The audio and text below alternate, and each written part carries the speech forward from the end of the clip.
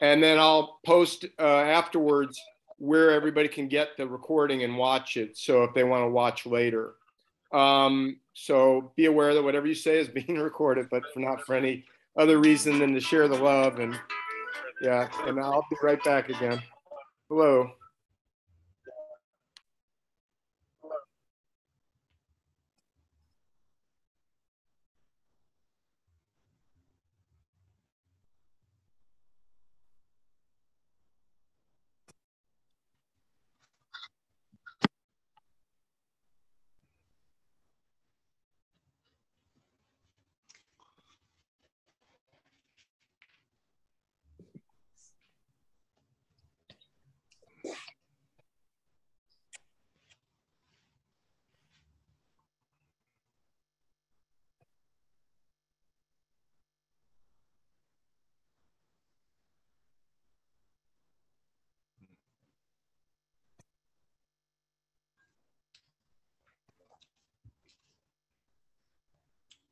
Okay, so and this might be a good opportunity. Yeah, I'm gonna probably get another call here, but Johanna's not on yet. But I wanted to welcome everybody for coming, and especially on Rosh Hashanah, where I know some people are probably getting ready for the holiday, and there's some friends of mine that are joining. That some people that maybe didn't know Estelle well or didn't know her at all. But I'm just grateful for everybody being here.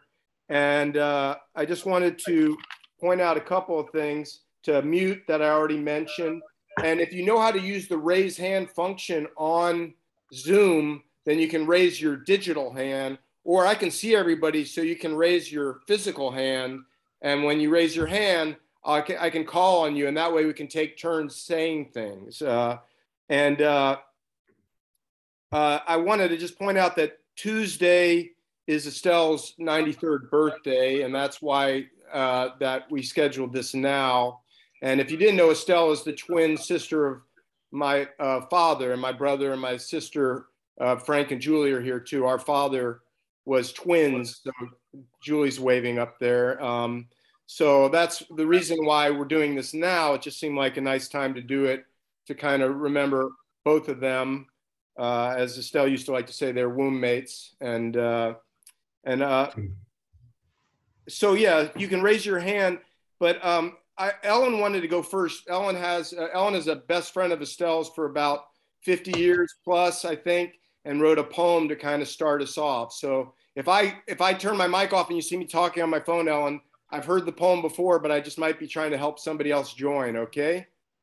But unmute your mic, Ellen, and then go ahead and you can read your poem to us if that's okay.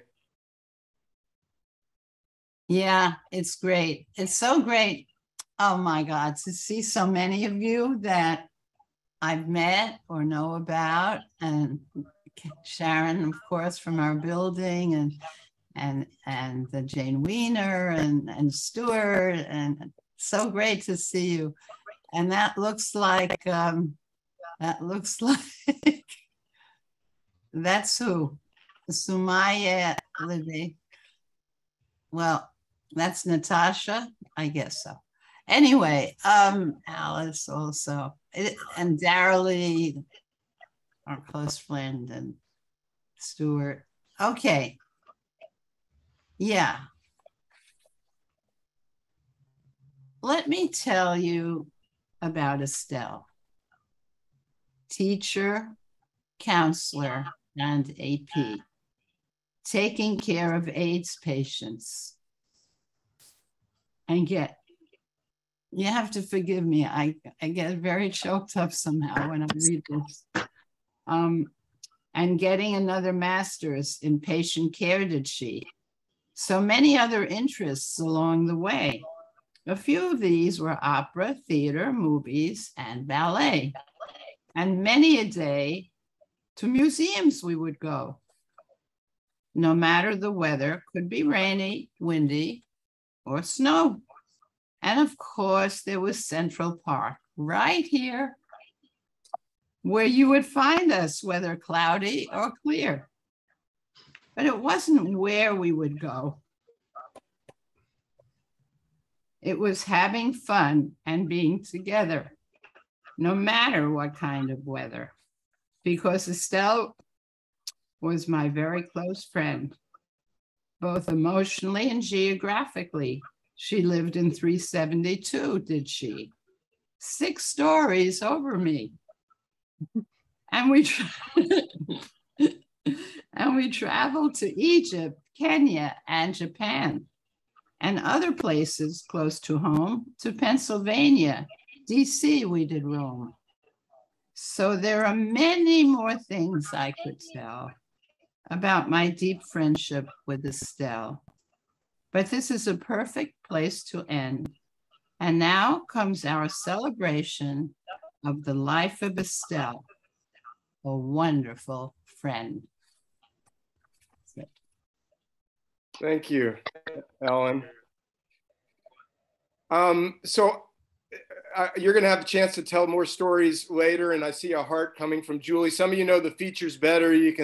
There's some places down in the bottom with reactions where you can send up little balloons or explosions out of party trumpets or whatever, but you can also clap and turn on your mic and say something if you want. I mean, we're all informal here.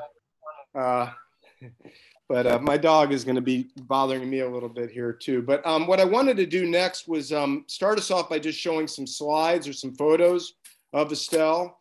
And then after that, I would say a few stories of my memories. And then I just want to open it up to all of you to share anything that you might want to share, whether it be memories, prayers, songs, poems, things you want to tell Estelle or tell us about Estelle. And of course, know that it's safe to say whatever you want to say here, because this is all a loving environment that we all come together with Estelle's love and to celebrate her life. So everything that you want to say is welcome. But I'm going to share my screen, and hopefully this is going to work. And then I'm going to try to share this slideshow with you here. So are you seeing my photos on my screen now? Yes. Yep. Okay. So I'm going to flip through these pretty quick. I mean, it's just going to be about 5 minutes. You can ask me to slow down, or if you see yourself and you want to speak up.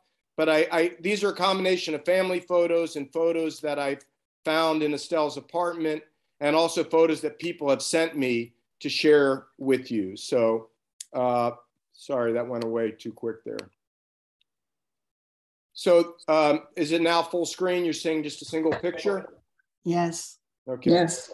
So this is Estelle on the left, on the bottom, and my dad, Roy, on the right in South Africa with our grandmother, Rose, which is also the grandmother of a few other people here, and I think the great-grandmother of some person here as well, maybe great-great-grandmother even for some people that are joining us.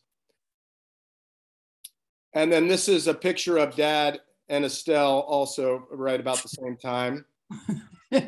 Estelle's on the left.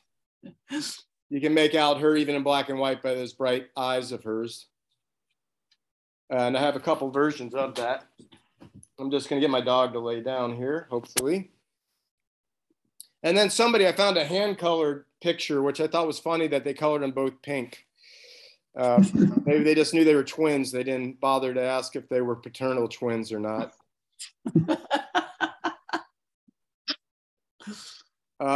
That's not a real dog. At first I thought it was, but this is, yeah, Estelle on the right again. And as a photographer, some of you may know that I'm a photographer, so I found it really interesting to kind of travel through Estelle's life that I knew some of these pictures, I knew some stories, but what I love about a photograph is all the things that you learn about, or you think you learn, that you don't even know. You know, it's not things people have told you. And I've seen some people talking in the chat. That's great too. If anybody wants to share anything in the chat, if you can figure out where that is, that's a good way to share thoughts while other people are talking. Is everybody seeing captions too? Or is that just me? No, I'm not seeing caption. Okay. I think we have to turn those on our end. Yeah, somebody did though. I think hopefully Johanna's able to read them. Thanks. That's my friend Jason from Portland here. So yeah, you can see that the dog's got little wheels on its feet. It's not a real dog. I don't know who this other woman is lunging at the camera, but that's Roy closer to grandma, and then Estelle with the doll there. Looks like a balloon. That may be Florence. I'm not sure though. Probably. Bobby, would you remind us why they were in South Africa? Yeah, and my sister or brother or cousins, anybody that can help out. My understanding from what my father told me is that that my dad and my grandfather and my grandmother separately immigrated from Eastern Europe and met and married in New York, and were both naturalized U.S. citizens. And they had their first two kids, Lester and Florence, in New York, but they had some relatives who had emigrated not to the U.S. but to South Africa, and so my grandfather and grandmother decided to go down there and see what life might be like down there. But they registered Roy and Estelle as U.S. citizens in the consulate in South Africa, and they came back, at least I was told, because it was at the point that if they didn't come back, they would lose their citizenship in the U.S. So I think they probably were decided that they wanted to come back and preferred New York to Cape Town. This is on the boat coming back, which was a cargo ship, not a cruise ship or a steamliner. It was they built like a swimming pool out of a tarp for the two kids, the only two kids on the whole boat, you know. Yeah, Bobby. Yeah. Like Ganeser, cousin. Yeah. My understanding was that our grandfather Jacob's uncle, I guess that would make him our grand uncle. He told Jacob to come to South Africa because there were lots of opportunities there. Yeah, which there was. I think he owned like a Nash dealership or something like that, Roy said, you know, like, I don't know if that's what you heard. The uncle owned a car dealership. Well, I just heard there were lots of economic opportunities there. Yeah. That's Right. what I was told. Right. So this is back in New York, and that's Lester, the older brother, the cop. He was first Army Air Corps pilot during World War II, and he was a cop beforehand. That's where he met his wife, Rose, and then after the war, he came back and was a police officer in New York for 30 or 40 years. Josh can help me out there, since probably Josh knows better than me, his grandfather. There's Butchie. Oh, yeah. That's the dog that we heard so much about later in life. Yeah, Bobby, I unmuted myself. Can you hear me? Yeah.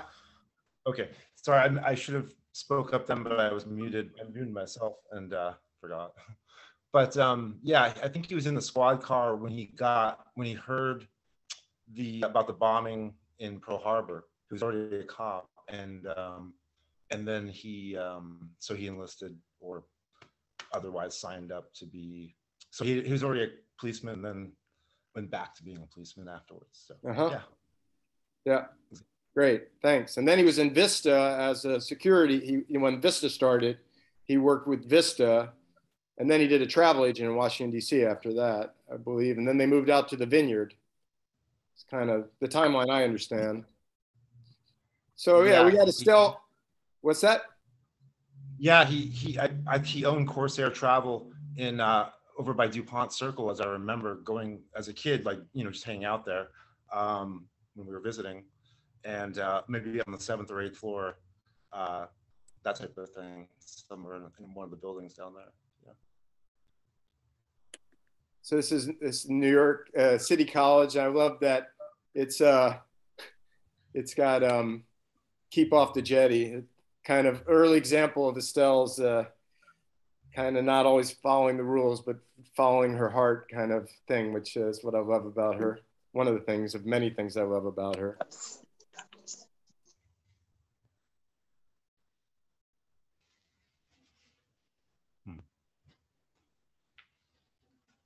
It's great fashion sense too, is something else I knew about from current experiences, but looking back and seeing Estelle in her young life and how kind of careful she was in what she wore. This is the yearbook from Columbus, or Christopher Columbus High School. And there's my dad, and there's Estelle right there.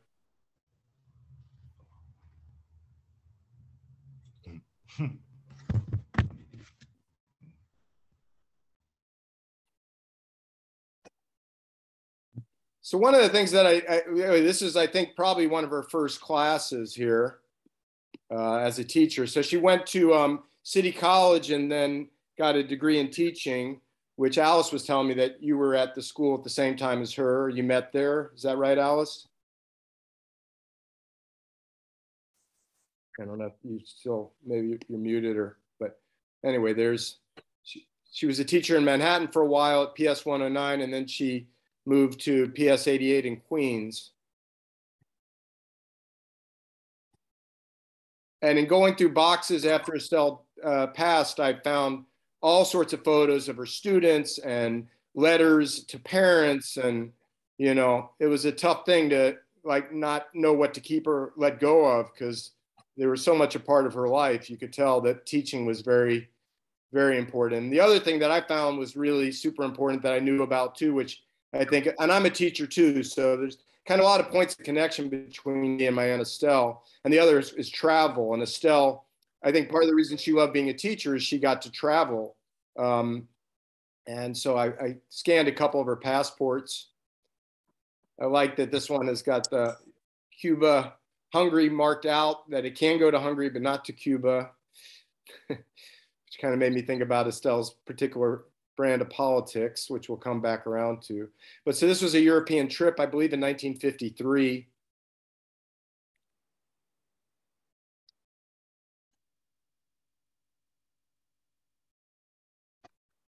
Like I said, very fashionable. And I found all sorts of letters that she wrote back to my father, her brother, and to my grandmother, Rose, you know, on Barnes Avenue in the Bronx. You know, she wrote letters to both of them at the same time, telling them about all of her exciting experiences in Europe.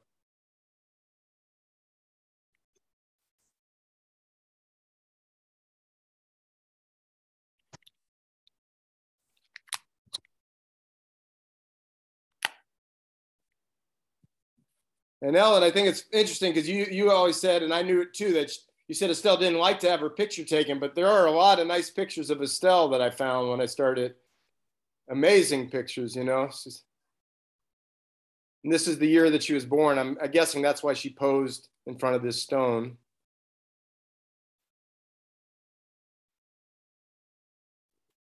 Terrific pictures. I've never seen any of them. We didn't, oh, wow.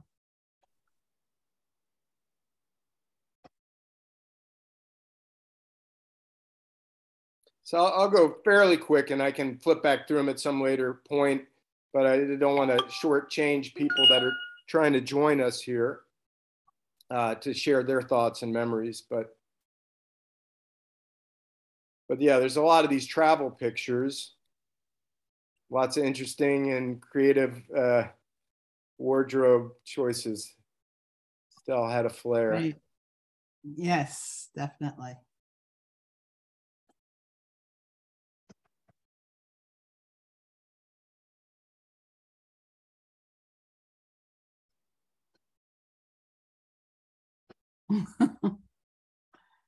Cute. And then so I got some family photos. So this is Estelle and my dad Roy at Florence's wedding, I do believe, and that's Max and Florence there, my Aunt Florence. Yes, correct. And Estelle walking down the aisle at the wedding with the big stamp, copyright stamp. Even that. Go ahead.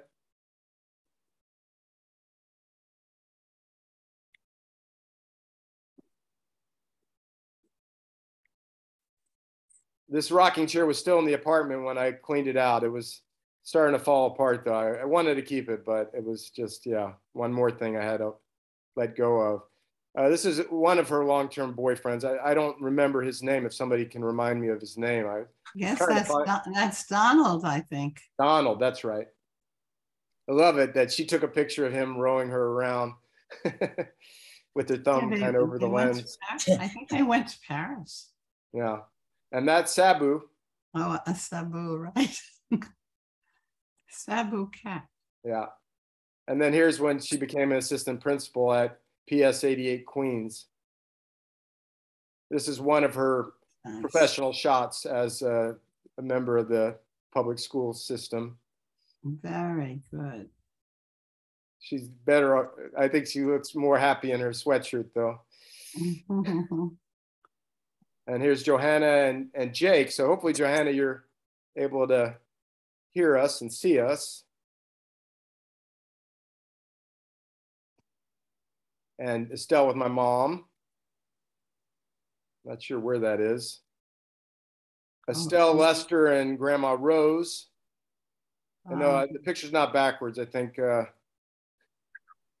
chai just swung around if that looks backwards on Grandma's neck.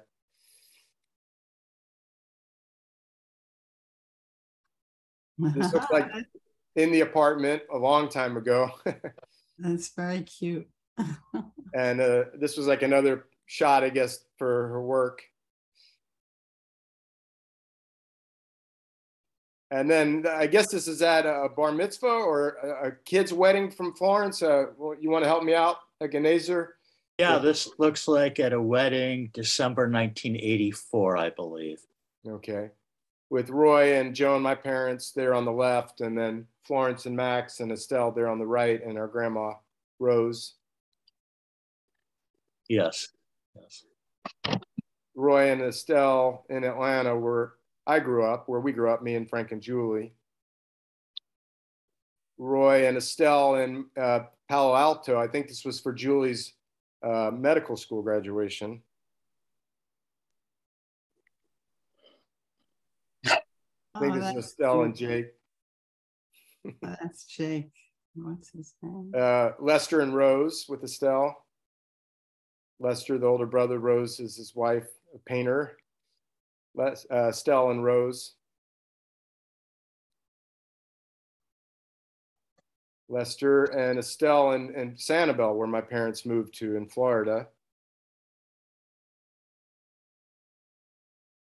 Probably also in Sanibel, Roy, my dad, Estelle, and Lester.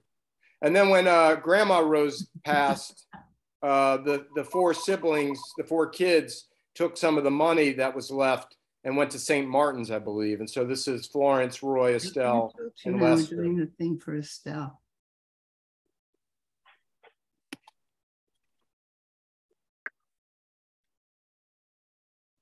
You could see that Estelle had a real special relationship with her older brother, Lester, too.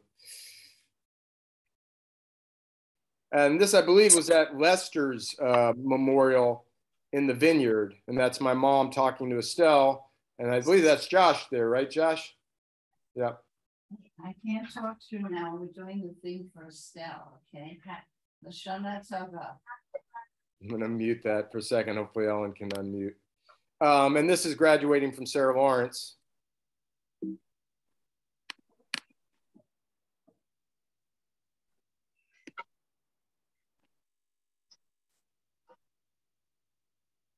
Johanna and Estelle.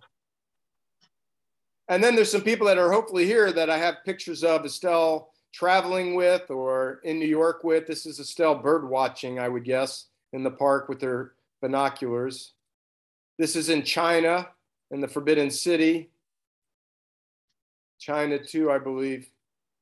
It's one of the things that I really, when I looked through all of her pictures, I felt just so much joy about, like the same kind of joy that I have of getting out and wandering and exploring the world. And you could just see it really well. Is that you, Alice? Are you back with us?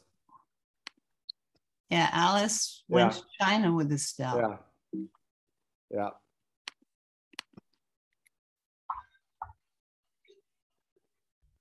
I don't know who that is. We're meeting at 2:30 instead of 2 because of Penny's baseball game.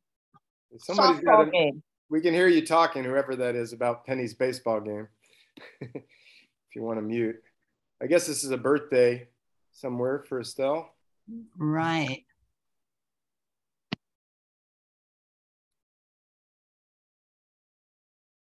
Turkey.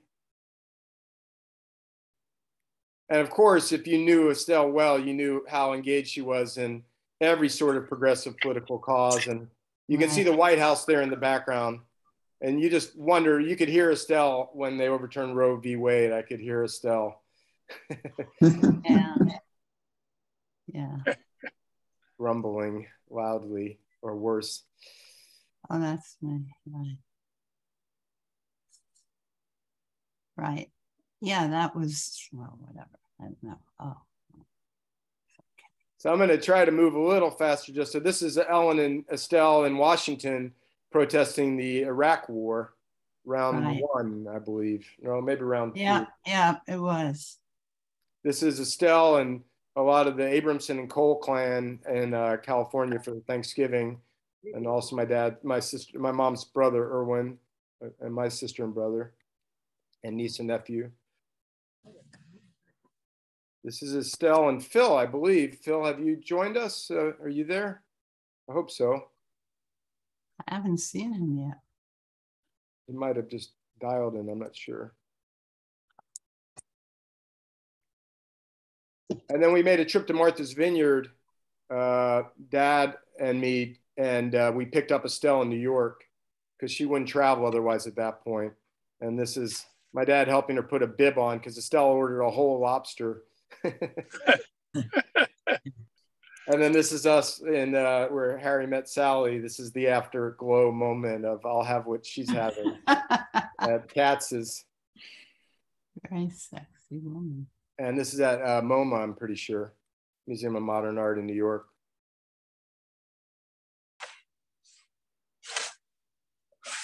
Oh yeah, that's right. And this is my girlfriend at the time in New York, Megan, and Estelle went to a show of my students' work in the Lower East Side. So those are photos by my students with Estelle and Megan there. Dad and Estelle on the Staten Island Ferry. That button has got a red line through Trump on that pin there on Estelle. Maybe hard to see. Oh yeah, that's in the back of our house. Yeah. Yes, that's at 372. That's my birthday party, and there she is, dressed beautifully. Yeah. Yeah, that's in our building, Ellen. Yep. Yeah, and there she is, and there she is. That's her with the, every time I'd come, Estelle would go down to Zabar's and the first morning would be lox, bagels, cream cheese, Bialys, whitefish salad, you know, the whole works. This is at her favorite cafe, Effie's. Oh yeah, I was there yesterday thinking of her. In her living room. That's nice with Rose's. Yeah, Rose's painting. Mm-hmm. Yeah. This is with Baraka and Ellen. Oh, and Effie's. Uh-huh. Baraka's not here. Baraka's here. Oh, good.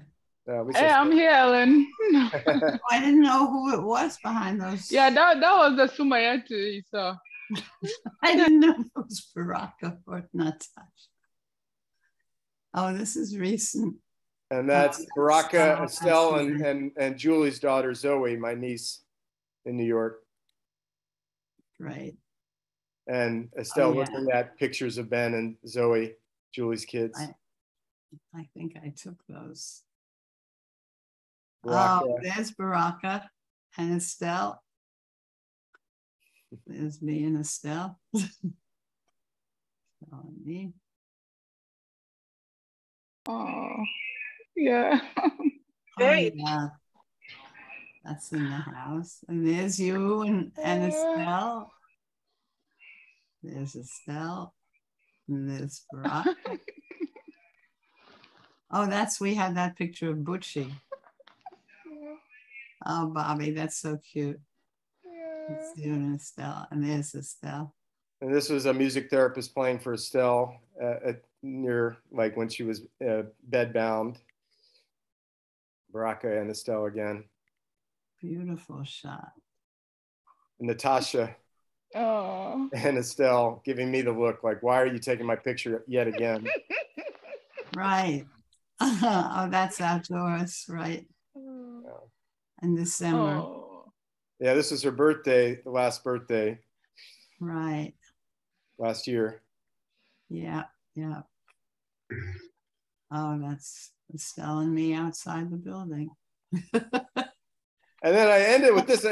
I know it's not really as, magical as I might imply, but this picture was torn for a long time in Estelle's apartment. And now I taped it back together. So in a way, they're back together again, Roy and Estelle. So, yeah. So that's my slideshow. I'm going to quit sharing my screen. So I can see everybody again. Go to the reactions. And now I'm going to just tell one story, and then I'm going to open it back up. And I see Louise is here now, Mr. Rivera. That's great. And hopefully people are all able to hear. You can type something in the chat or call me if you're having a problem. But I was just going to share stories. And what I would offer everybody to do is just raise your hand. I'll call on you. And if you don't have to say everything in one shot. You can come back around and let other people talk. So, and we'll go as long. And if you need to leave, you can just in the chat say goodbye or speak up that you need to leave. But I want to give everybody as much time as you want to talk. And I'll probably have more things to say, but I feel like I've been doing all the talking for 30 minutes now. So I was just going to tell you one story to start with, and then I'll tell you more. And that's that my first time I lived in New York was in 1994, and I went to school to study photography. And without missing a beat, I didn't ask for this. Estelle just immediately volunteered, like, why don't you come and stay with me in my apartment until you find a place to live? And, for me, moving to New York for the first time was really scary. And to be honest, moving in with my aunt for a matter of weeks was also really scary. And I remember when I got there, she, like the first morning, she gave me a real stern talking to. She said, now, when I wake up in the morning, I want to open the New York Times. So you should not open the New York Times. And I wanted to be quiet in here. Yeah, I'm going to have to, hang on one second. I'm sorry about this. Hello? Hello? You're on. You need the link again. By text? You want me to email it to you? Okay, what's your email address again? Yeah.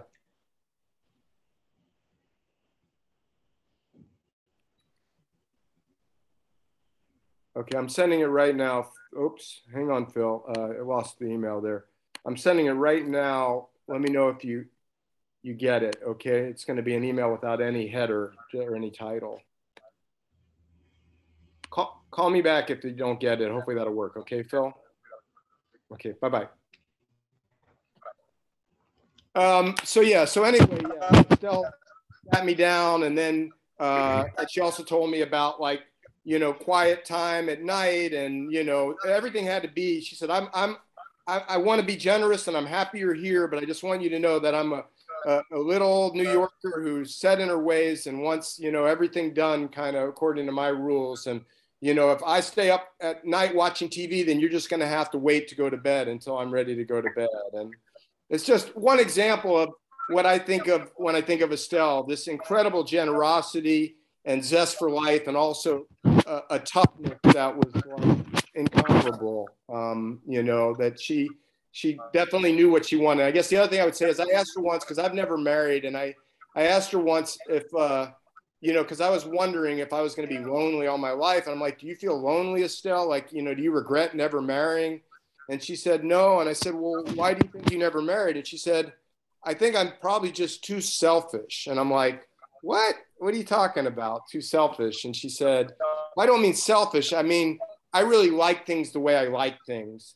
And I'm not going to be some man's woman who just does what he wants me to do. And so she said something like that. She said, maybe I regret not having kids, but then I've had 10,000 kids in my life. So I'm probably pretty good with that. So that's a couple of stories. I'll come back around, but raise your hand and I can call on you and I can help you unmute. Okay, how about Alice. And you have to unmute, Alice. So try to unmute. You got to click on the mic or somewhere where it says, you know, not yet. Keep trying, Alice. It's not yet. It should be down on the bottom, Alice. There's probably a message saying, would you like to, Bobby's asking you to turn on your mic or something like that.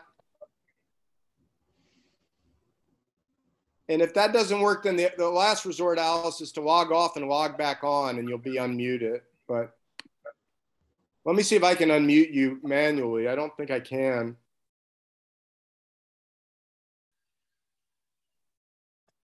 I'm going to put you in. Oh. I just clicked on unmute. You're good. Okay, go for it, Alice. Great. Yeah.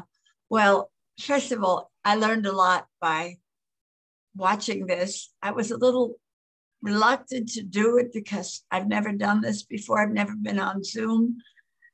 But then I'm really glad it's a marvelous thing you did, because I knew Estelle for I don't know how many years, 50, 60, but I didn't really know her in the way that you presented her to me and us. And I made some notes. I would say we met each other very early on, in the early 50s, when we both lived in the Bronx. And that before I married, because I didn't marry young. And so Estelle knew me in the days I was going with my husband and didn't make up my mind. And we spent a lot of time in botanical gardens. And she lived in the East Bronx, I think, and I'm not sure. And I lived in the West Bronx. And we didn't graduate together. She was younger than me. But I just have to say I spent a lot of time with Estelle. And so I'll just read a few notes that I wrote. After my husband died in 1988, I was really in bad shape, very bad shape. He died in an accident. And I spent a lot of time with Estelle, and she was annoyed at me for grieving. I'm not really annoyed, but I guess whatever it was. And she told me to move on. It was really hard to move on, but eventually I did. So I'm going to read a few of my notes because a little bit. She knew my children, and I knew a lot about her family, a lot about Roy and about Lester and Rose. I actually met Rose many years later when a friend and I went to Martha's Vineyard to meet her, and we visited her, and it was very interesting. And we also went to Sanibel, and we saw Roy, and I forgot your mother's name. Joan, right. We stayed there and we enjoyed that. And I spent a lot of time in Estelle's apartment, and she loved plants. She had a lot of plants on her terrace. She loved it, and she felt like Central Park was her backyard. And my younger daughter also loves the park, and she met Estelle. And Estelle she could be difficult. When we would be traveling, she thought I spoke too loud, and she'd shush me a lot. And then when we were eating out someplace or other, she felt I didn't tip enough, so she scolded me for that. But basically, we kept the friendship. And when Donna's baby was born, David, he's 22 now, 21. She brought him so many wonderful presents. And when she renovated her kitchen and bathroom, I knew all about it. I knew everything she was planning to do. And I remember when she met Her latest boyfriend that she had, she was very, very happy. Phil, I guess that was. She was very proud to have graduated from City College as I did. She became a teacher, I became a teacher. She went on to become a supervisor, and I did not, but anyway. And you know what I want to remark upon? First of all, I didn't realize how in her younger days, as she was so pretty. She was very, very pretty. I didn't realize that. And she had a special way of dressing, very classy, very artsy, actually. She had a really interesting way of dressing. Whatever she wore, I really admired it. Long skirts, very classical, but very artsy at the same time. Let's see. I'll talk a little more later. I'll hear from some other people now. Okay. Thanks, Alice. Great. I appreciate you sharing. And sorry, I'm still trying to get Phil on. That's why I was on the phone for a moment there. But I see. Yeah, I'm not trying to be rude. Who'd like to go next? Don't all raise your hand at once. You'll confuse me. Don't be scared. And you can just say a sentence or two. Julie, and then Dina afterwards. Thank you. So I'll just do that. I'm a teacher. I'm good at lining you up as I see you raise your hands. So Julie, and then Dina, and then other people can raise your hands. Go ahead, Julie. So I'll just, something that Alice said reminded me of the fact that gifts that we would get from Estelle. First of all, she remembered birthdays and we always heard from her. But also, as I was growing up, she always would send us books. And I had mixed feelings about it. But actually, they always were amazing books. I mean, clearly I see now she was a teacher. She knew, what was developmentally appropriate and exciting books. And I remember that she introduced me to Pippi Longstocking. She introduced me to the Mixed-Up Files of Mrs. Baisley Frankweller. I mean, just some really books that I loved as a child. And I appreciate it more now than I probably did at the time. I remember always being a little like, oh, another book. And then I'd start reading it and it would be amazing. So I do have to appreciate that from her. I also, while I'm speaking, Bobby, I don't know everyone on the call. And I really hope that we at least at some point introduce ourselves, even if people don't feel comfortable sharing a lot. I think that's good. And hopefully I'll have a pause here with Phil trying to get on. Why don't we do that right now? And I'll call on you and then you can introduce yourself. So Alice, you've already introduced yourself. Julie, I'll just go down the line that I have on my screen. Dina, do you want to introduce yourself? Sure. I'm a cousin of Estelle's.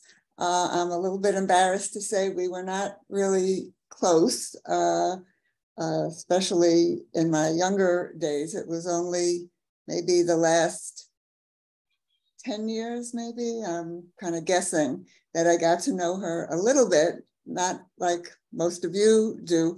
And I'm very happy to be hearing what you know that I don't know. And I'm trying to take advantage of your knowledge and the photos and everything. I mean, there's no question that she was a very unique woman, a very smart woman, a very sharp woman. I remember once I had an aunt who lived in the next building, and she did not like my aunt, and she let me have it. They were not related, really. And they didn't know, well, they were related, but not friends or anything. And that was the first time I ever remember hearing someone being so open. You could say something like, oh, I don't really know her, but no, she said she knew her and stay away, didn't want to get together at all. And that was part of her that I remember. There's one other thing, and then I'll let someone else get in. The first time I remember her, when I was quite young, the first time that I met her and the rest of her family, they had come back from South Africa. And my mother told me they were coming for dinner. And we get to meet them. I don't know if I told you that, Bobby, but when they came to our apartment in the Bronx, I was so disappointed because I thought I was going to see a family who looked like they came from South Africa, which I don't know what they would look like, frankly. I was probably like 10 years old, but I knew they weren't going to look like the Bronxites. And when they came in, yeah, they looked like the Bronxites. I was very disappointed.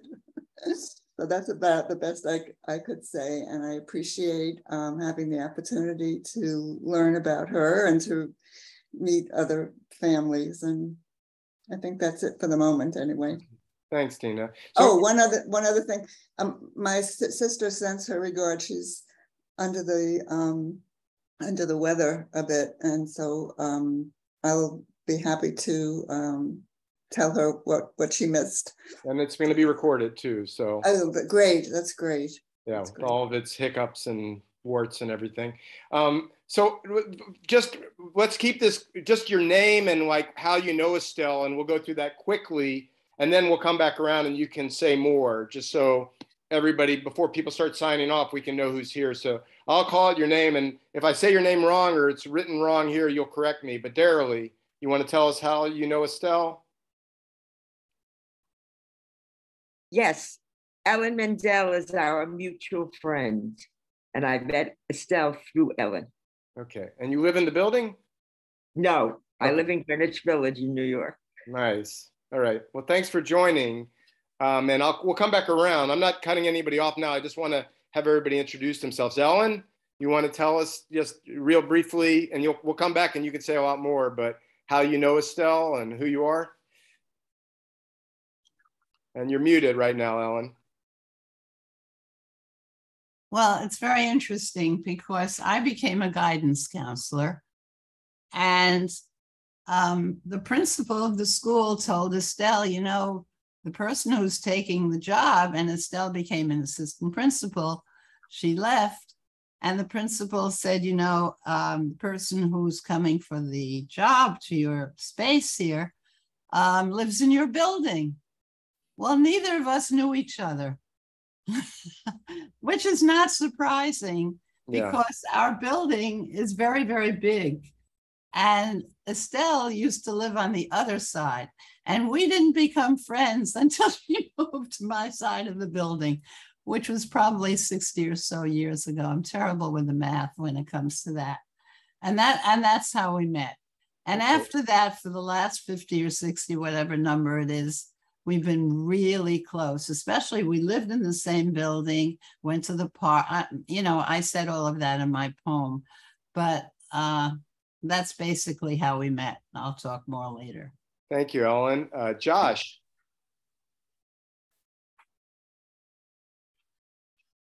Hi. So Estelle is my grandfather Lester's sister, of course. And I never got to see her. I don't know if I ever got to her place in New York. Hey, Josh, at least for me, your audio is a little garbled. New York. See Bobby's grandmother and my great-grandmother. Hey, Josh, can I interrupt you for a second? If you turn off your camera. I'm sorry. Anyways, I got to see Estelle on the Vineyard a lot, and that's basically. I didn't get to see her. Yeah. Okay. What's that? Try again now, Josh. Can't hear. We'll come back around. I think. Was that garbled for other people, or was that just me? Oh, garbled. Can you hear me? Yes. Yeah, we can hear you better now, Josh. Talk. Okay. Well, maybe sign off and come back on, Josh, and maybe you'll get a better signal. You were good, strong before. We'll come back around to you, but Josh is my cousin, and he is the grandson of Lester, and so Estelle would be his grand aunt, I guess you would say. Stuart. Hi, everybody. My name is Stuart, and I was Estelle's neighbor We were friends for almost 40 years, and that's how I know her. Next person, please. Okay, thanks, Stuart. Baraka. Sure. And remember to unmute. Yeah, hi. Baraka. I knew Estelle. I was one of the first 8 that were called to take care of Estelle when she had the situation. So that is how I knew her. And you spent about a year taking care of her, yeah, right? Yeah. Thanks. We'll come back around to you too. I mean, everybody will come back around. Thanks, Baraka. Elliot. Thank you. Hi, I'm Estelle's nephew. My mother, Florence, was Estelle's sister. And what else to tell? Estelle did give a very nice gift of a book about the history of the Bronx to my mother on my mother's last birthday. So I just wanted to add, she did know what books to get people. All right, thanks, Elliot. Jane. Unmute your mic, Jane, if you can do that.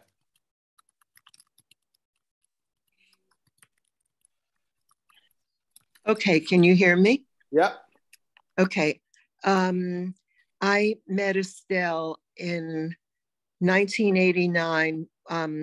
We were both signed up with the Audubon Society to go to a nature sanctuary in New Jersey.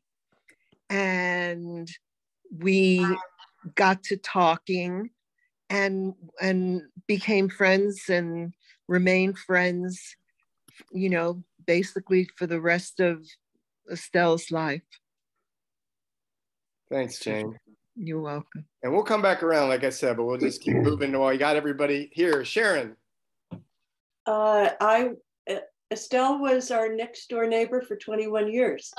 And I just always loved seeing her smile, her feistiness, she was a wonderful neighbor, very special. Thanks for being here, Sharon. Frank? You have to unmute, Frank. There you go. All right. Estelle was my aunt. So my father's sister, twin sister. And you're my brother. And I'm your brother. Oh, That's Frank. good. Good to see you, bro. You too. All right. Robert.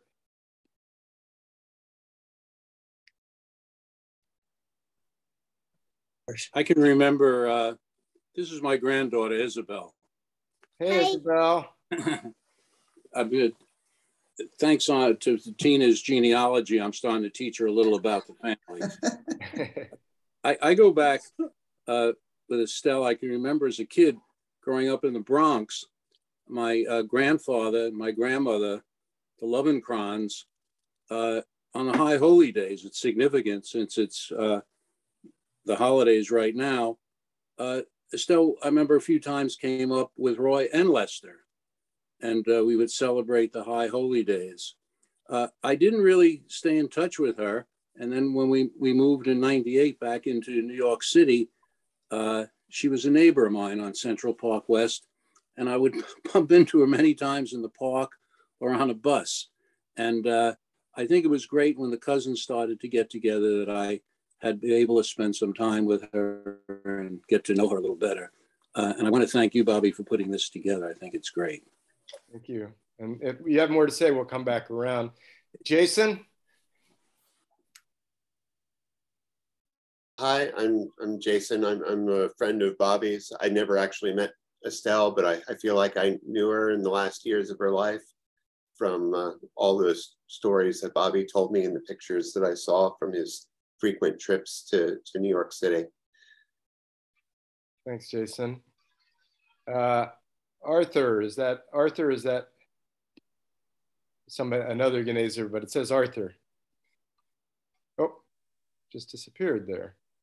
Phil. Well, I'm trying. Oh, there you are. Wait, we got Arthur back. If it's Arthur, who is that? It's Phil Ganazer. My mother was her sister, was Estelle's sister, Florence. Great. You And can join. my Phil. two brothers are here. David, I'm sorry. I'm sorry to interrupt you. I said I'm glad you're here. It's great that you can join. Yeah, it just seems my technology changed its ability right at the moment. I'm actually right now in Boston on a cruise ship, and we don't have really great reception. But I wanted to tell a quick story about when I visited Estelle in 2013. I was living in New York for 5 years, and I just moved there for work. I didn't know how long I would be there. And I reached out to her and we arranged for a dinner. And I remember coming over, and then we walked just a few blocks to an Italian restaurant where we had a nice meal. I got a chance to talk with her, which I had never had an opportunity. I never really saw her when I was growing up or older. And so it was really the first time I got a chance to talk with her. And the three things that struck me most memorably, first of all, was how much she looked like my mother.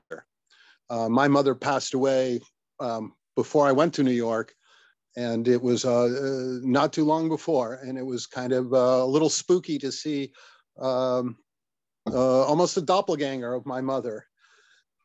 And I recall, and I mentioned this because I think it's a good sort of reflection of what type of person she was. She, after I took her to dinner, and we were walking back, she said, "Oh, I like this, going to dinner with a young man." And from there, I'll turn it over to you. Okay, and you can join back and share more stories, please. Phil Brunel. Hi, Phil. Well, I first met Estelle when we were classmates at City College. And we were good friends at that time. I remember going to the Low East Paradise with her and going across the concourse to Crumbs to have ice cream. And then I left New York, and I kind of lost track of Estelle for a while.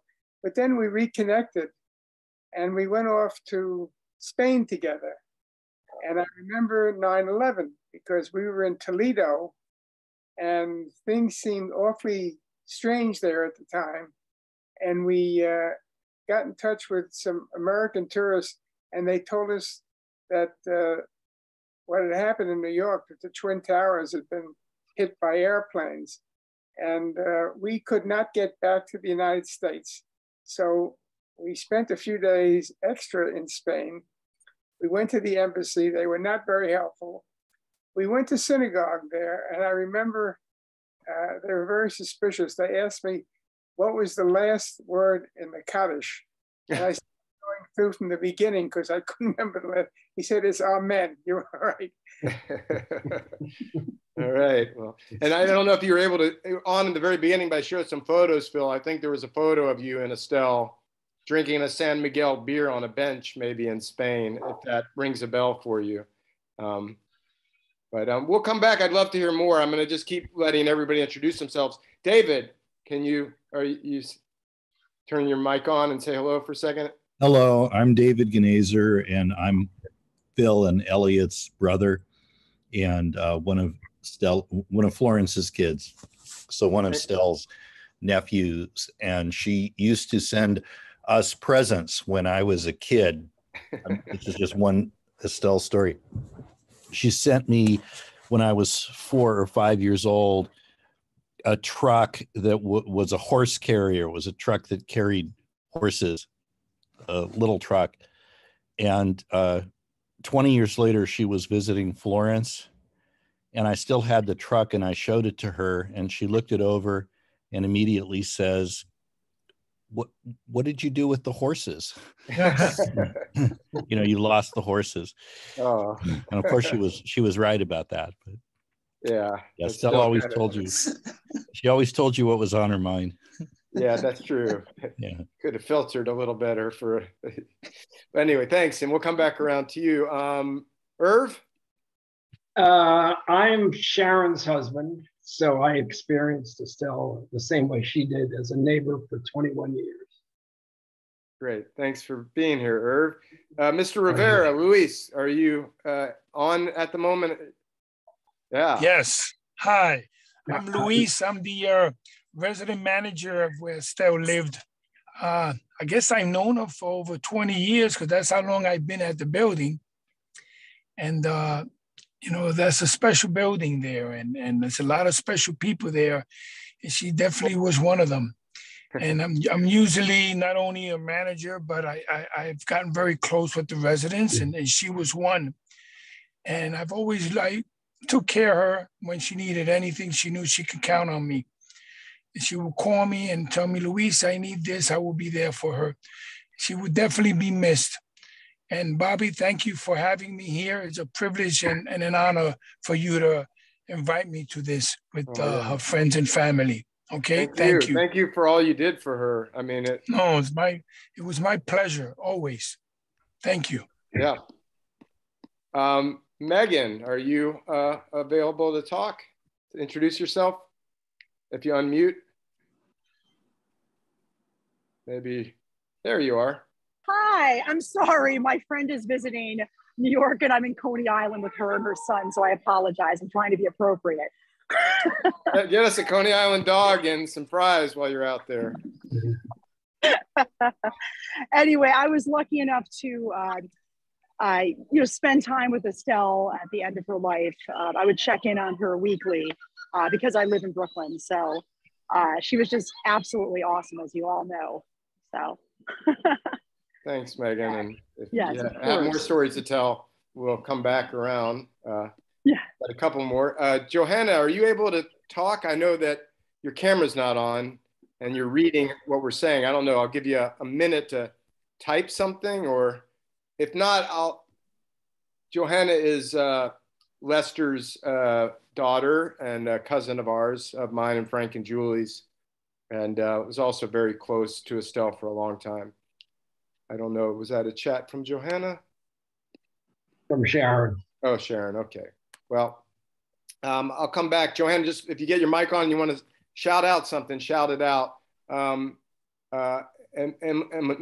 am I saying that right? Emily, is it? Yes. Yes.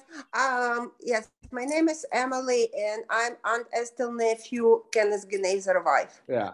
I remember Aunt Estelle always stay in our house for a couple of days when she was in Los Angeles, just to spend time with us. Well, great. Thanks, Emily, for being here. Yeah. And then I guess if I'm not missing anybody, then there's Angel is here.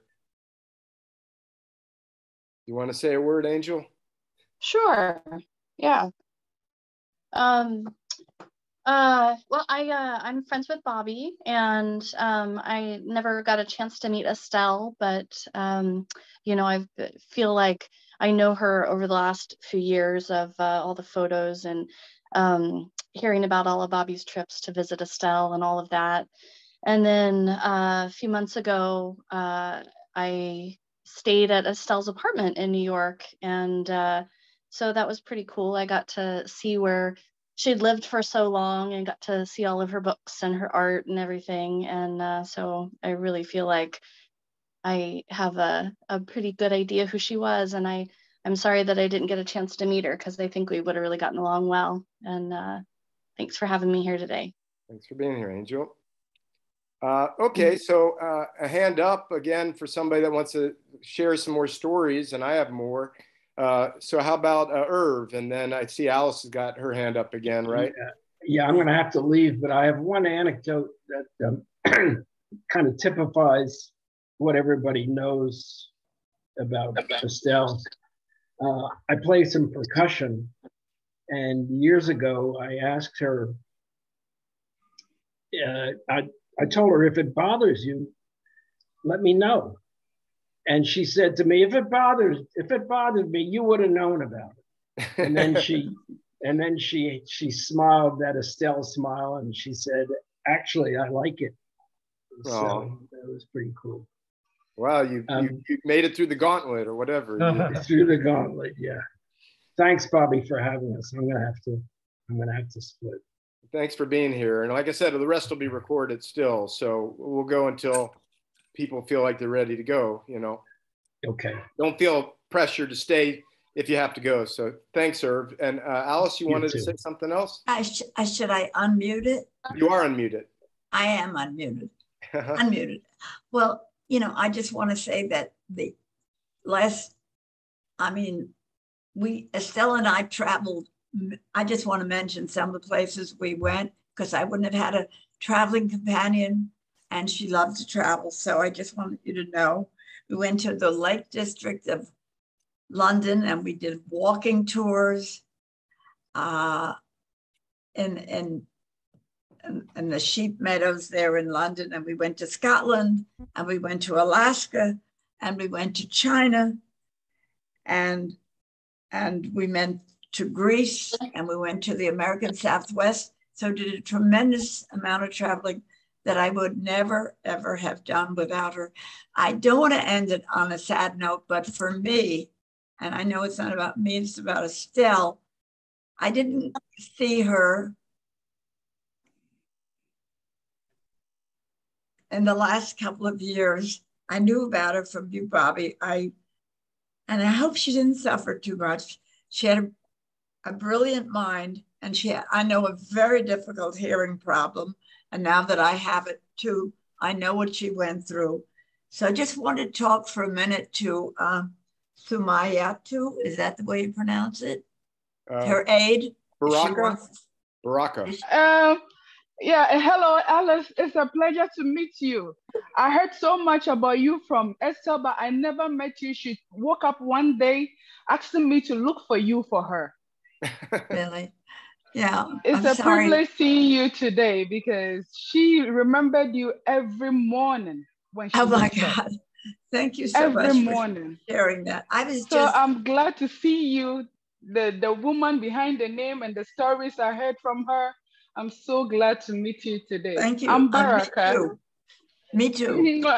Thank you. Thank you. Thank you. Okay. Well, that's what I want to say.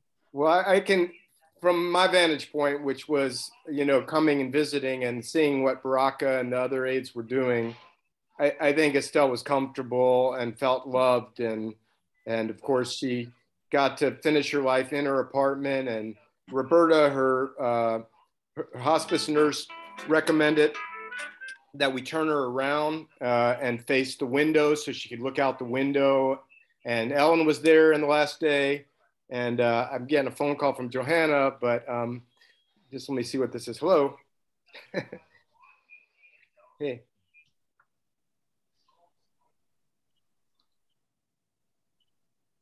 Okay, but Johanna says hello to everybody. Hello. She's sorry her mic doesn't work.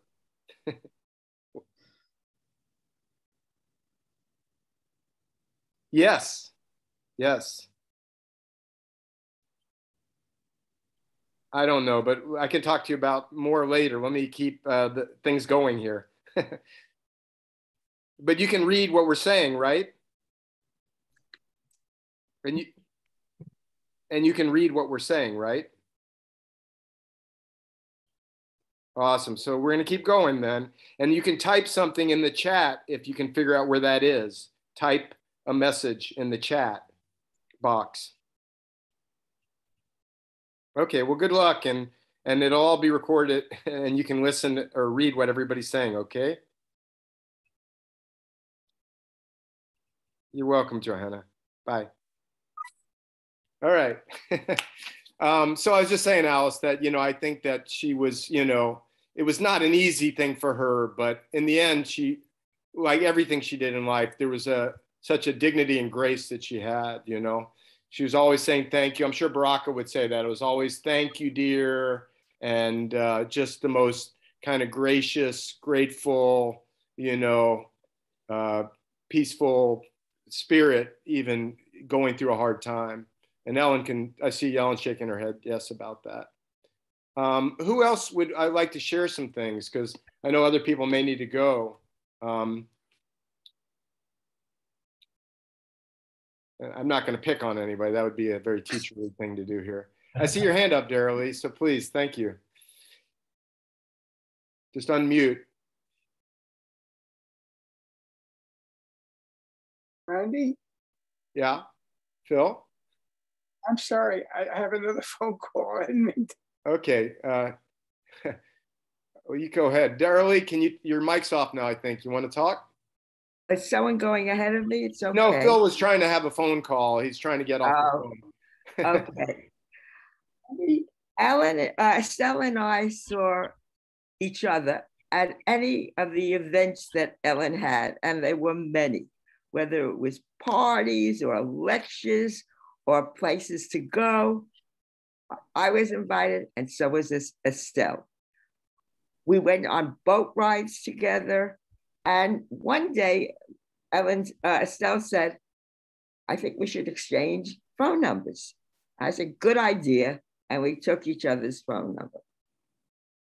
One day, I get a phone call from Estelle saying, you know, Ellen just graduated from social work school. Let's do something. So I said, good idea. And we had a wonderful time planning this party in a restaurant for Ellen. And one of the restaurants, the Blue Water Grill in New York, invited us to have dinner. Well, that was a nice gesture. And we had dinner together. And we planned the whole party because they were so gracious. We decided that's where we were going to have the party. And we figured out who was going to be invited and the date. And it was very, very interesting to really get together with her on a different level without Ellen around. And then one year, I called Estelle because I couldn't get Ellen on the phone. And I knew the night before she wasn't feeling well, and she was scheduled to go to Europe the next day. And I know Ellen, last minute packing, things to do, she would have been at home. So I called Estelle. Estelle, I think you should go up and see what's going on, because Estelle said she couldn't get Ellen either. So she went up to Ellen's apartment, and Ellen was lying down and she wasn't responding to me. So I said, we got to call 911, which we did. The EMTs came. We had to find things in the house, like the medicines that she was using and the supplements she was using. And then we went by ambulance to the hospital, and they let us go into the ambulance with her. When we got to the hospital, we were in the emergency room, and she had been taken immediately. And it seems that she was really, really sick. And Ellen had 104 temperature. And the doctor who came up to talk to us said, you have really saved her life. Now we're trying to save it. And go away, come back in 4 hours. And Estelle and I went to, of course, get something to eat. And for 4 hours, we were worrying and talking and laughing. And it was a memorable time. We came back to the hospital, and the doctor came back and says, you can see Ellen now.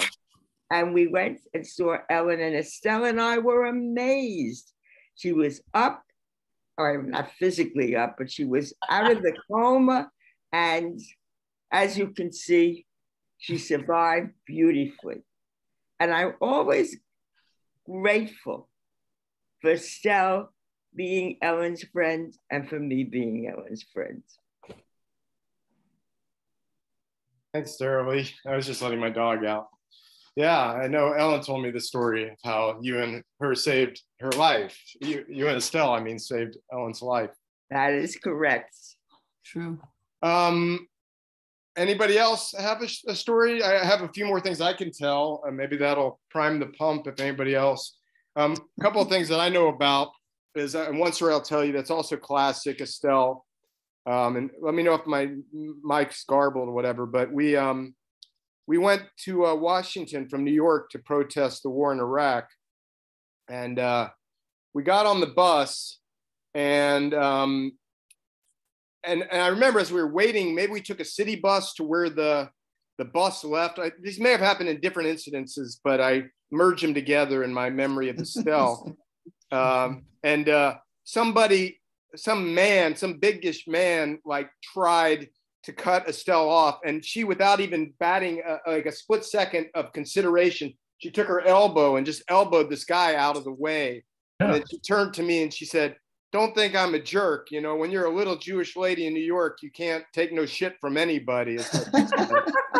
And then we took the bus down to Washington, and you know, it was like a consolidation of all these different organizations. And so as the bus started rolling, they put on a video that was about sort of the Palestinian-Israeli issue.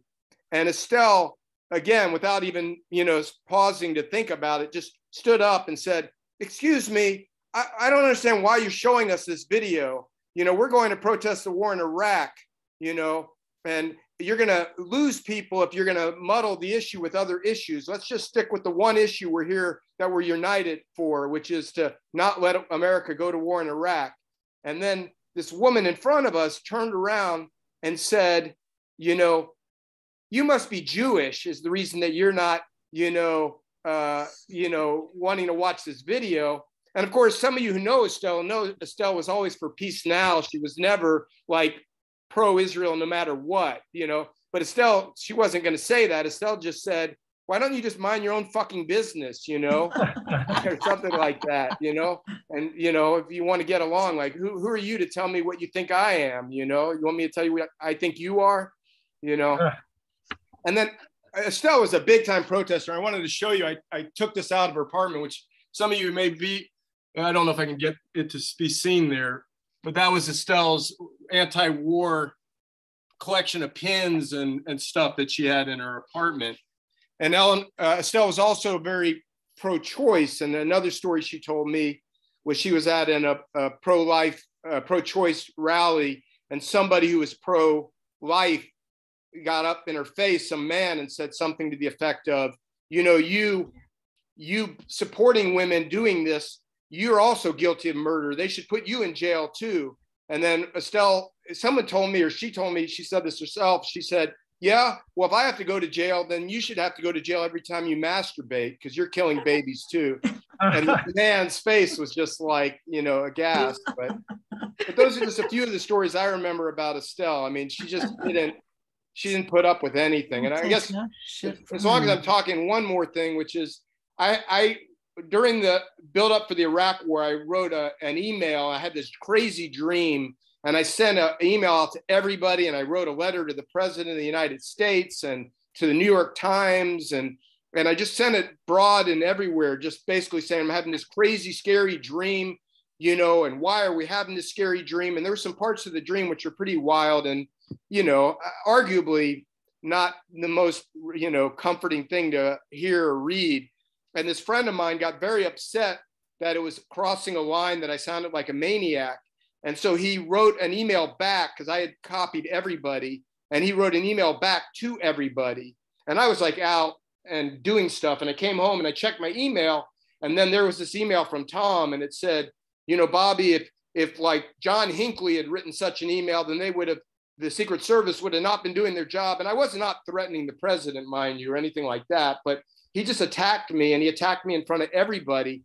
And before I finished reading that email, there was an email from Estelle right afterwards. Estelle emailed everybody, and her email read something like, "I don't know who you are and what your relationship is to my sweet, sensitive nephew, but if you want to be, you know, so like mean and ugly and critical, at least be considerate and just do it in a private email rather than, you know, berating him in front of everybody." And every time I talked, that was the end of our friendship, me and this guy, Tom. But every time I talked to him afterwards, he always described that I sicked my bulldog aunt on him. You know, he said, "You know, I don't want to talk to you anymore because you're going to sick your bulldog aunt on me again." So there's some stories about Aunt Estelle. What else, folks? Anybody? I'd love to hear more from other people. Yeah, Ellen? I feel I said so much in the poem that I started, but that we started with. And I'm just so delighted that we decided to do this so that everybody could come and join. And I think this is wonderful. And in some way she's hearing it, I hope. Estelle and I were really very, very, very close. We lived so close, and we had dinner together when we were in the school system. Once a week, at least, we went for our lobster dinner, and that was great. And then we talked about everything. So I knew so much, everything, guys we were seeing, not seeing at the time, whoever, whatever we were doing. And it was an incredibly rich experience. We were going to make, we were going to have a bench in the park. But talk about strong opinions. We didn't always agree on everything at all, but we were very, very close. But I think the reason was that she had one idea of what we should put on the bench, and I had another idea. And since it would be a permanent bench, I don't think we ever got around to it. But we got very, very close to finding the space. And when we sent each other cards, it said, "My friend forever. I hope we'll be friends forever." And I could really count on Estelle, and she could count on me. And so we traveled together. And then later, when she wasn't hearing so well, so I would find movies with subtitles, and then we would go to see that, because we did all the New York things, and we just loved sharing and being with each other. And yes, she had very strong opinions. And then sometimes, we would have different opinions. And she said, "Well, how can you understand that anyway? You're an only child. You don't know what it means to have a family." And all of my events, of course, she was always there, because we were so close. We were so close. And it's hard to even pin down individual things, but we shared a common interest in art and in going to museums and the ballet. Especially the ballet was good because she wasn't hearing so well at the time. So first she used to get the tickets, and that was fine. And then I continued, because then it didn't really matter as well. And I'm just so grateful that I was there. It wasn't always so easy at the end, but I always knew we were connected. And even that picture, Bobby took the picture right behind our house here. And I think it was December still. It wasn't that long after that she passed away. And she told him, and sometimes I wasn't positive that she really remembered about our whole interaction together all through those years. And she said something that really touched my heart, which Bobby told me, that was the best day she had ever. What did she say, Bobby? It's something just that was a great day. Like, she didn't communicate very much, and she said, like, that was a wonderful outing to the park, to see Ellen, something of that nature.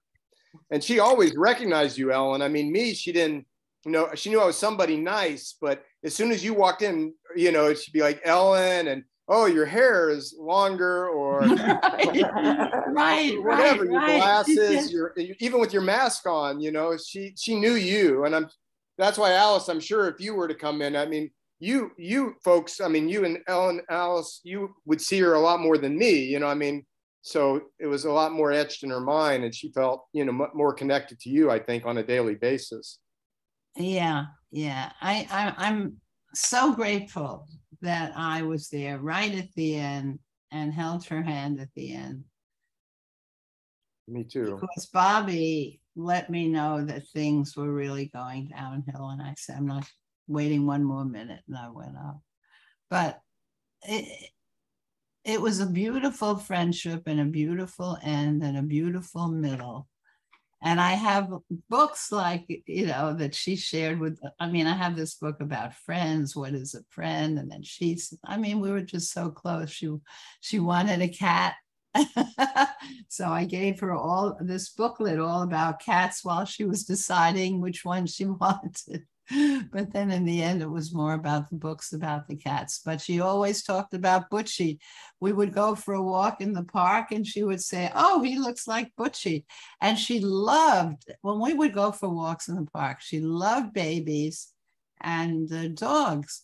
So me, I could keep walking because I wanted to get the exo. No, we would stop with the babies. She would, oh, and if there were twins, that was great. We have somebody in the building who worked in the building and he's a twin. So she was really so connected with her twin brother, Roy, who she said we were, we were womb babies, right? Womb we mates. were womb baby. We were womb mates, right? We were womb mates, right? And so goodness knows when we would stop for the twins, that would make it. Because we went to the park a lot, you know. I mean, it's right here. We both loved it. But whatever we did together made it so much better for having Estelle in my life. That's what I can say. Thanks, Ellen. And about the womb mates, you know, she said, my father Roy always said that, you know, he was the older one. He came out first. And Estelle was like, of course, you pushed me out of the way, you know, like, you know. Right. No, nobody would put one over Estelle. She's right. Yeah. Does anybody else want to share? I mean, I'd love to hear something more from other people that I don't know about. You know, I'm sure you had a memory, Phil or Stuart. Baraka. Yeah, please. So, first of all, Bucci is here. I would like to say hello. Oh. So that was Estelle's favorite dog. Yeah. She loved to hold it to go to bed, and I'm grateful I'm the proud owner now. She's a part of me.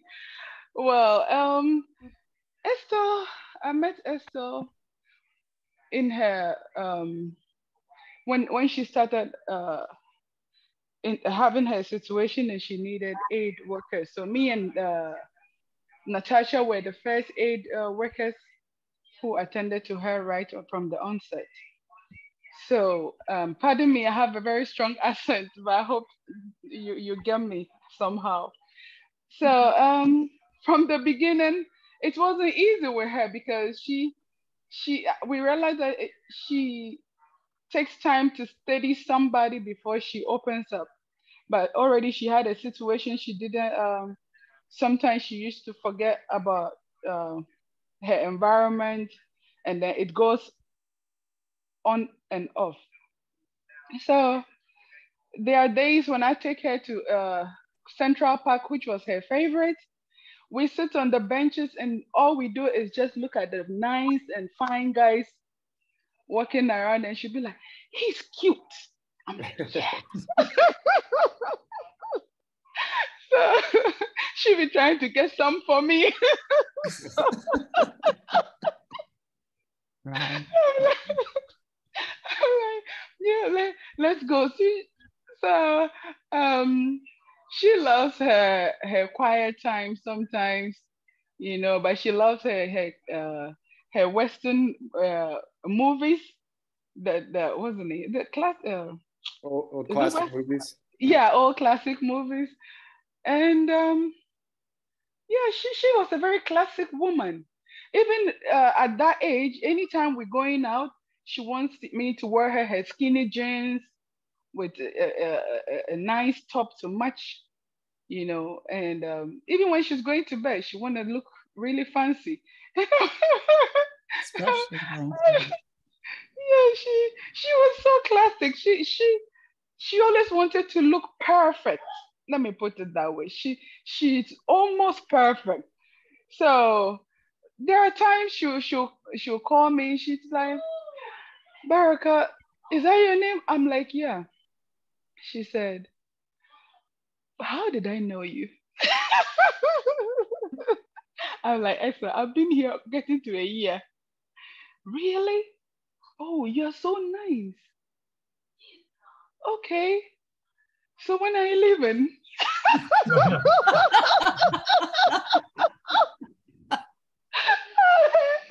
leaving. Yeah, that's Estelle. She loves her home. She loves her space. You know, there are times she loves her space. She just doesn't want anybody in the apartment. She just wants to be there. You know, she every morning, even though she had her situation, but every morning she opens the door for her New York Times. She doesn't forget that. Her situation was the opposite, because I hear with people with dementia, right?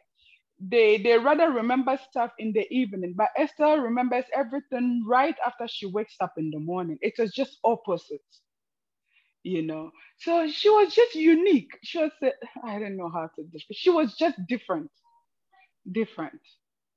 you know. And I miss some of her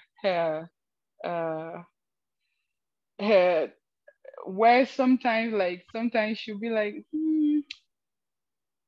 let's go out. I'm like, Estelle, it's late in the night. It's like 2 a.m. She's like, yeah, but the guys should be out. I'm like, 2 a.m. Where you guys? Please. And I know she's not that outgoing type, you know. She wants her space, and I don't know. She's just, I don't know. She's different. She's so unique in her way. And I was pleased and honored to be her aid worker. I miss her till date. And fortunately for me, I have a part of her with me, which I will never, it will always be with me. And I was happy to meet all of you. I heard about Phil, but I never met Phil. I heard about Alice, but I'm fortunate to meet both of them today, because she told me a lot about them.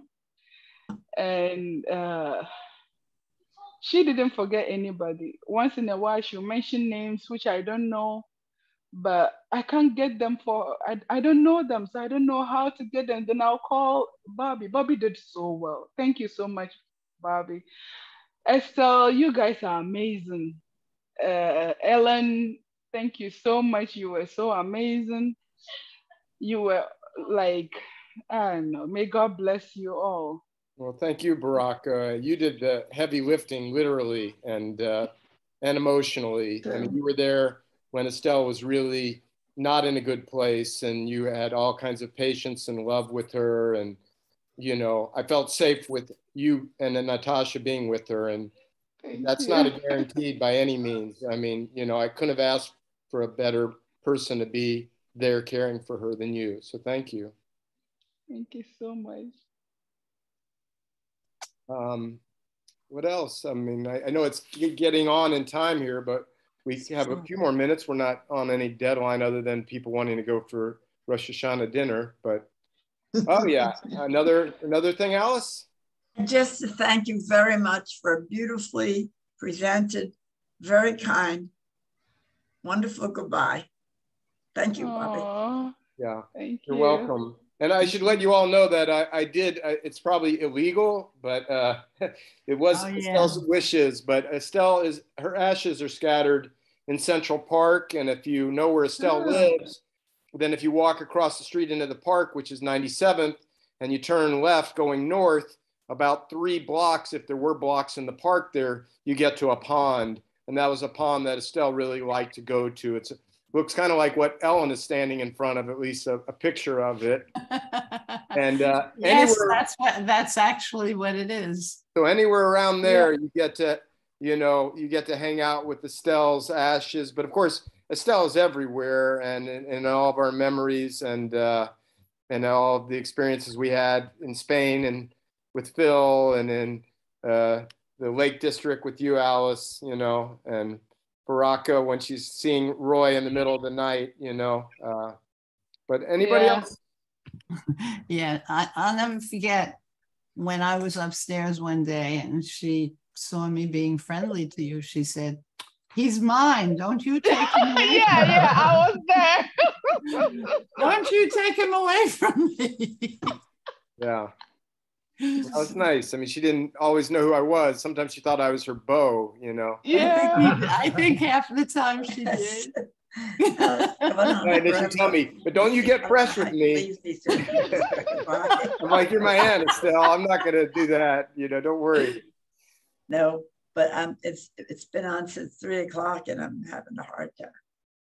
Well, you're still on with us, Alice. So we'll okay, I'll talk to you. I'll come in later, or you come in a half an hour.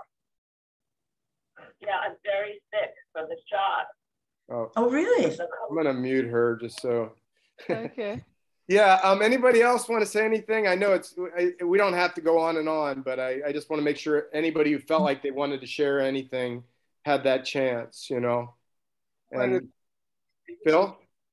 Just what you've done, and she loved you so much, and I can understand why. But thank you again for doing this. You're welcome, Phil. And I know that she cared very much for you, and it was you know, a hard situation that it didn't work out forever with you two. But I know I found a lot of things I didn't go into, but she treasured you for sure. Pictures and letters and everything. Yeah, even for me to hear about Phil, that means he had a place in her heart. You know, she told me about Phil. Yeah. Yeah. Okay. Julie, did you want to say no? Okay. Skip that. Bobby, can you hear me? Yes, Jane.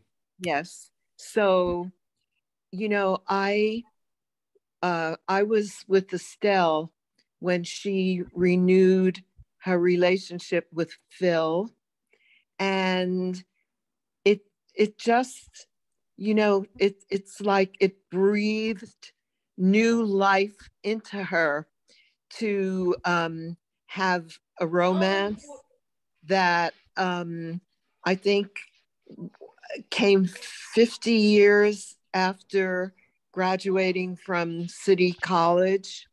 And so Phil, I mean, it you know, she was so happy, and I was so happy to see her so happy. And Bobby, she loved you. I mean, she spoke about my nephew Bobby, you know, all the time. And Estelle and I shared a love of nature and a love of music and a love of food, and going to the Metropolitan Museum of Art on Sundays and walking through the park. And we were very companionable, even though we argued. And, you know, I really did. I loved her. So I want to say that. Thank you, Jane. You're welcome. Tova, I'm off to show. Okay. Happy New Year. Well, I think if nobody else, and I don't want to shortchange anybody else, but if nobody else wants to go, I think we can wrap it up. I mean, I'll have a recording of this. You can watch the slideshow again. You obviously know how to reach out to me. So, and you've met some other people. If you want to find out how to reach out to them, I could forward a message or something like that. So thank you all for making my time in letting go and loving Estelle more full, you know. So I'm really grateful that you all came today in this virtual way. And I guess that's it. Everybody have a happy New Year, lots of love. Healthy and happy. And think about Estelle on Tuesday. Wish her a happy 93rd. Oh my God. Okay. Bobby, thank you so much for doing this. And we absolutely all love Estelle. Yes. It was so great to spend time with her. Yeah. Thank you for I had great helping out walks too. with her in Central Park. It was so much fun. Thanks. Loved her. I'll see you next time I'm there. Thanks, Bobby. Thank you so much, Bobby. We love you. It was beautiful. Love you, Bobby. It's great. I'm very happy I was here. Thank you, Bobby. You're very and I'm welcome. delighted that you'll be in this building once in a while, and we can I will. see each other. Yes. Thanks to Estelle. Yep. Bye, Ellen. Bye, everybody. I'm going to sign off. Bye, now. everyone. Thank you so much. We love Estelle.